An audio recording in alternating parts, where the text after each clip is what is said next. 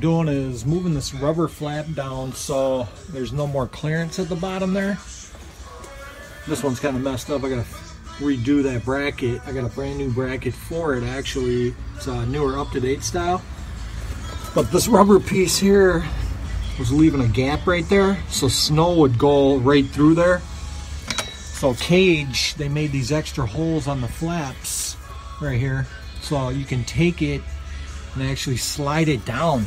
As you can see here, here's a bolt I took out on the other side already, but there's the hole for this rubber piece, and it'll come down here and essentially leave no more gap down there.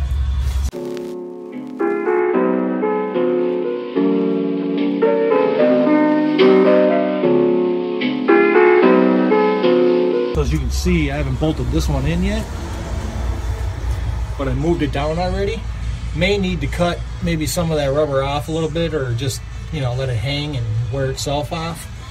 But here's some of the new bolts and mounting brackets. Let's see if I can get in there and show you. So it's a little better design.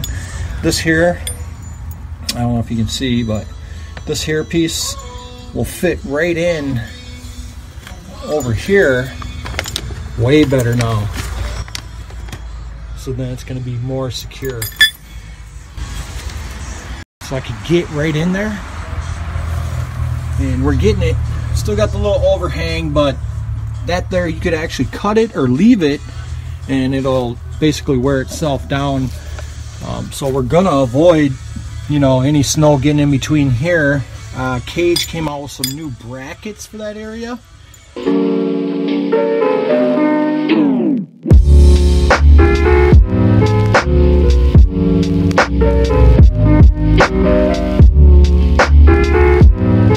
The back end here, see here, it'll fit like in one of these little square holes here. So it's really gonna make a difference in any streaks, you know, when you're out there plowing. And you can see on this one right here, that bracket, that's the old bracket. It's actually twisted up. So because they did reinforce the new ones, you probably will never get that. Just looking at the bracket alone for these flaps, I mean, they're just completely designed perfectly. Look at them. You can see that. It just clearly it's quality.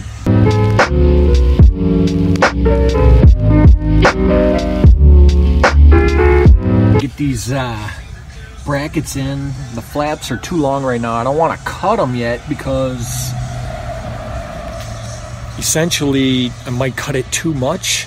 So what I'm trying to do is line them up, line those brackets up so they end up fitting perfect, tighten them down, and then hook the plow back onto the Bobcat. As you can see, this is how the Kage works. I've had this plow for about, I don't know, 3 years or so. And you figure Minnesota, yeah, you're gonna get this rust no matter what. This one, I've had this plow for, I don't know, probably 6 years maybe. Just put a new cutting edge on it this year, but really still in decent shape considering all the little rust, you know, that we get out here. And you can even see it in the Bobcat. Got that probably, what, 4 years ago there? So it's a heck of a machine right here, man, this Kage. This thing's got us out of so many jams, you know, using a truck for so many years.